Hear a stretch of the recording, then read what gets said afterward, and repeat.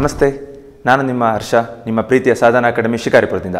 ಸ್ನೇಹಿತರೆ, ನಾನು ಇವತ್ತಿನ ವಿಡಿಯೋದಲ್ಲಿ ನಿಮಗೆ ಭಾರತದ ಎಲ್ಲ ರಾಜ್ಯಗಳ ಚಿಹ್ನೆಗಳ ಪರಿಚಯನ ಮಾಡ್ತಾ ಹೋಗ್ತೀನಿ. ಯಾವ ರೀತಿ ನಮ್ಮ ದೇಶಕ್ಕೆ ಅದರದೇ ಆದ ನ್ಯಾಷನಲ್ ಸಿಂಬಲ್ಸ್ ಇದೆಯೋ ಅದೇ ಥರ ನಮ್ಮ ಪ್ರತಿಯೊಂದು ರಾಜ್ಯಕ್ಕೂ ಅದರದೇ ಆದ ಚಿಹ್ನೆಗಳಿದೆ, ಸಿಂಬಲ್ಸ್ ಇರುತ್ತೆ. ಸೊ ಆ ಚಿಹ್ನೆಗಳನ್ನ, ಪ್ರತಿ ರಾಜ್ಯಗಳ ಚಿಹ್ನೆಗಳನ್ನು ನಿಮಗೆ ಇವತ್ತಿನ ವಿಡಿಯೋದಲ್ಲಿ ನಿಮಗೆ ಪರಿಚಯ ಮಾಡಿಕೊಡ್ತಾ ಹೋಗ್ತೀನಿ ಸ್ನೇಹಿತರೆ. ಸೊ ಅದಕ್ಕಿಂತ ಮುಂಚೆ ನಮ್ಮ ಅಕಾಡೆಮಿ ಯೂಟ್ಯೂಬ್ ಚಾನಲ್ನ ನೀವು ಸಬ್ಸ್ಕ್ರೈಬ್ ಮಾಡಿ ಹಾಗೂ ಪಕ್ಕದಲ್ಲಿ ಬರೋ ಬೆಲ್ ಬಟನ್ನ ಪ್ರೆಸ್ ಮಾಡೋದ್ರ ಮೂಲಕ ನಮ್ಮ ಅಕಾಡೆಮಿಯ ಜೊತೆ ನೀವು ಸದಾ ನೋಟಿಫೈಡ್ ಆಗಿರಿ. ನಾನು ಇವತ್ತಿನ ನೇರ ಕ್ಲಾಸ್ಗೆ ಹೋಗ್ತೀನಿ. ಒಂದು ದೇಶಕ್ಕೆ ಯಾವ ಥರ ಚಿಹ್ನೆಗಳಿರುತ್ತೋ ಅದೇ ಥರ ಪ್ರತಿ ರಾಜ್ಯಕ್ಕೂ ಮತ್ತು ಕೇಂದ್ರಾಡಳಿತ ಪ್ರದೇಶಕ್ಕೂ ಚಿಹ್ನೆಗಳು ಇದ್ದೇ ಇರುತ್ತೆ. ಅಂದರೆ ಚಿಹ್ನೆಗಳು ಮೀನ್ಸ್ ಅದರ ರಾಜ್ಯ ಪ್ರಾಣಿ, ರಾಜ್ಯ ಪಕ್ಷಿ, ರಾಜ್ಯ ಮರ, ಈ ಥರ ಹೂವು, ಈ ಥರ ಎಲ್ಲ ರಾಜ್ಯಗಳಿಗೂ ಮತ್ತು ಕೇಂದ್ರಾಡಳಿತ ಪ್ರದೇಶಗಳಿಗೂ ತನ್ನದೇ ಆದ ಒಂದೊಂದು ಚಿಹ್ನೆಗಳನ್ನ ಇಟ್ಕೊಂಡಿರ್ತಾರೆ. ಅದರ ನಾನು ಪರಿಚಯನ ಇವತ್ತು ನಿಮಗೆ ಮಾಡಿಕೊಡ್ತಾ ಹೋಗ್ತೀನಿ. ನಮ್ಮ ಅಕಾಡೆಮಿ ಇಂದಿನ ವಿಡಿಯೋದಲ್ಲಿ ನಮ್ಮ ದೇಶದ ಚಿಹ್ನೆಗಳ ಬಗ್ಗೆ ಸಂಕ್ಷಿಪ್ತವಾಗಿ ನಿಮಗೆ ಇದ್ರ ಬಗ್ಗೆ ವಿಡಿಯೋ ಕೊಟ್ಟಿದ್ದಾರೆ. ಅದನ್ನು ನೀವು ನಮ್ಮ ಅಕಾಡೆಮಿ ಯೂಟ್ಯೂಬ್ ಚಾನಲಲ್ಲಿ ನೀವು ನೋಡ್ಬೋದು. ಸೊ ಜನರಲ್ ನಾಲೆಡ್ಜ್ ಭಾಗ 2 ವಿಡಿಯೋನ ನೀವು ಪ್ರೆಸ್ ಮಾಡಿದ್ರೆ ನಿಮಗೆ ಅದರಲ್ಲಿ ನಮ್ಮ ದೇಶದ ಎಲ್ಲ ಚಿಹ್ನೆಗಳ ಬಗ್ಗೆ ಅದರಲ್ಲಿ ಸಂಕ್ಷಿಪ್ತ ವಿವರ ನಿಮಗೆ ಸಿಗ್ತಾ ಹೋಗುತ್ತೆ. ಸ್ನೇಹಿತರೆ, ನಮ್ಮ ಇವತ್ತಿನ ಟಾಪಿಕ್ ಹೋಗೋ ಮುಂಚೆ ನಮ್ಮ ಭಾರತ ದೇಶನ 6 ಆಡಳಿತಾತ್ಮಕ ವಲಯಗಳಾಗಿ ಮಾಡ್ಕೊತೀವಿ.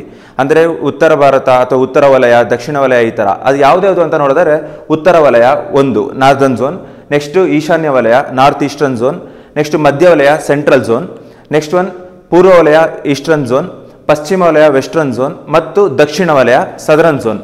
ಈ ಥರ 6 ವಲಯಗಳನ್ನಾಗಿ ಮಾಡ್ಕೊತೀವಿ. ಈ 6 ವಲಯಗಳು ನೀವು ನೋಡ್ಬೋದು. ಇದು ದಕ್ಷಿಣ ವಲಯ, ಈ ಕಡೆದು. ಸೊ ಈ ಝೋನ್ ದಕ್ಷಿಣ ವಲಯ, ಇದು ಈ ಪಾರ್ಟ್ ಪೂರ್ವ ವಲಯ, ನೆಕ್ಸ್ಟ್ ನಾರ್ತ್ ಈಸ್ಟರ್ನ್ ಝೋನ್ ಈಶಾನ್ಯ ವಲಯ, ಮಧ್ಯ ಭಾರತ ವಲಯ, ನೆಕ್ಸ್ಟ್ ಉತ್ತರ ಭಾರತ ವಲಯ ಮತ್ತು ಪಶ್ಚಿಮ ವಲಯ. ಈ ಥರ 6 ವಿಭಾಗಗಳನ್ನಾಗಿ ಮಾಡ್ತಾ ಹೋಗ್ತೀನಿ.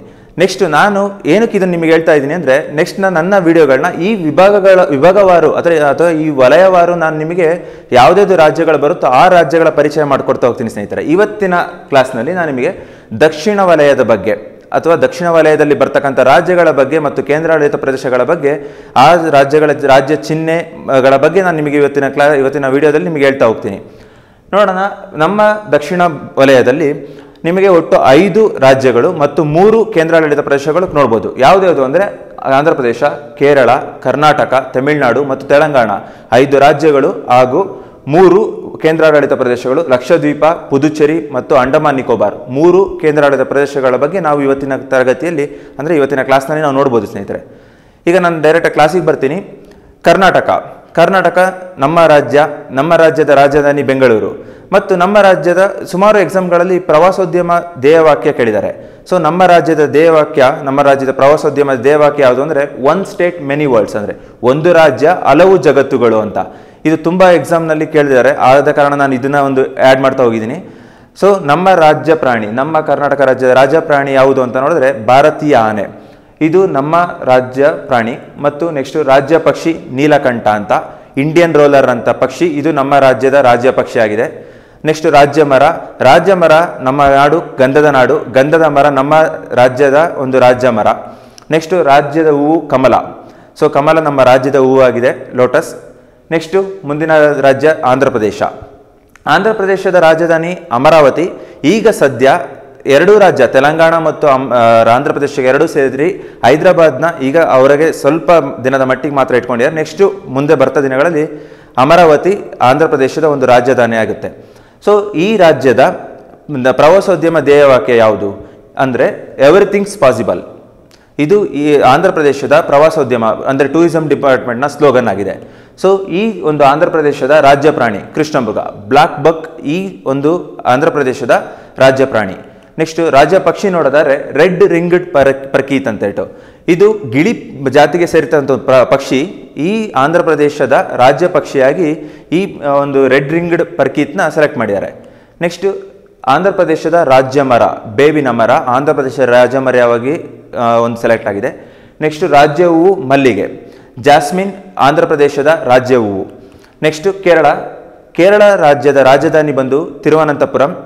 ಈ ರಾಜ್ಯದ ಒಂದು ಟೂರಿಸಂ ಡಿಪಾರ್ಟ್ಮೆಂಟ್ನ ಸ್ಲೋಗನ್ ಗಾಡ್ಸ್ ಓನ್ ಕಂಟ್ರಿ, ದೇವರ ನಾಡು ಅಂತಾನೆ ಪ್ರಸಿದ್ಧಿಯಾಗಿದೆ.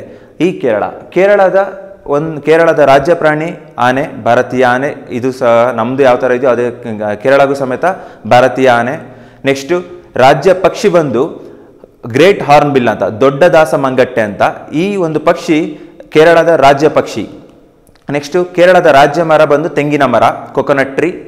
ನೆಕ್ಸ್ಟು ರಾಜ್ಯ ಹೂವು ಸ್ವರ್ಣ ಪುಷ್ಪ ಅಂತ, ಕೊನಿಕೊನ್ನ ಅಂತ ಒಂದು ಹೂವು, ಅದು ಕೇರಳ ರಾಜ್ಯದ ಒಂದು ರಾಜ್ಯ ಪುಷ್ಪ.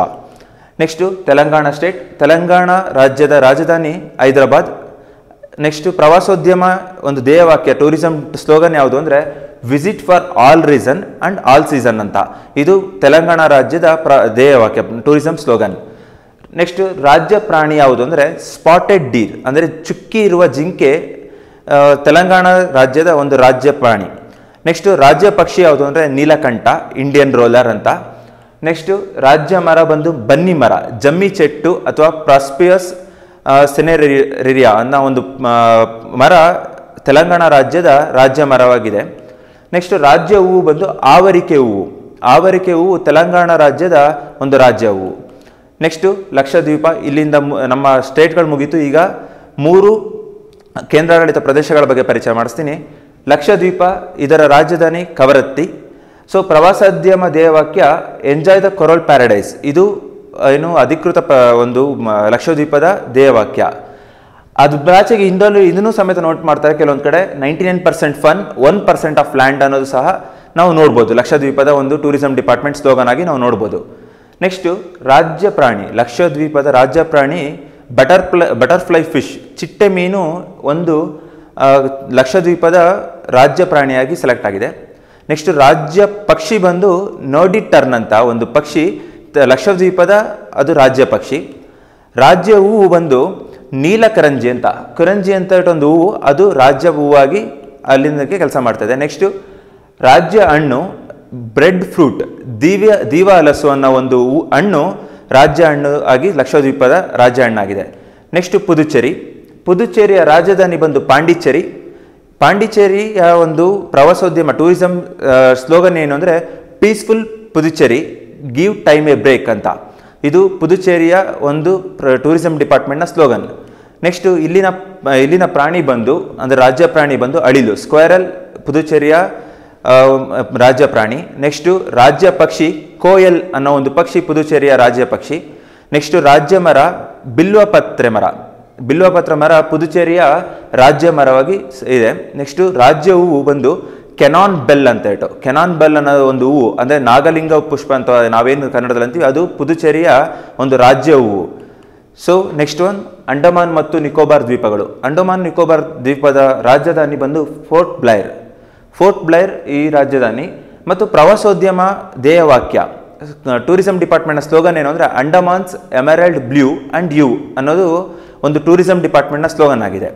ಸೊ ಇಲ್ಲಿನ ರಾಜ್ಯ ಪ್ರಾಣಿ ಒಂದು ಅಂಡಮಾನ್ನ ರಾಜ್ಯ ಪ್ರಾಣಿ ಯಾವುದು ಡುಗಾಂಗ್ ಅಂತ, ಸೀ ಕೌ ಅಂತಲೇ ಫೇಮಸ್ ಆಗಿರೋ ಈ ಪ್ರಾಣಿ ಅಂಡಮಾನ್ನ ರಾಜ್ಯ ಪ್ರಾಣಿ ಆಗಿದೆ. ನೆಕ್ಸ್ಟು ರಾಜ್ಯ ಮರ ಬಂದು ಅಂಡಮಾನ್ನ ಪಾಡಾಕ್ ಅಂತ ಒಂದು ಮರ, ಇದು ರಾಜ್ಯ ಮರವಾಗಿದೆ.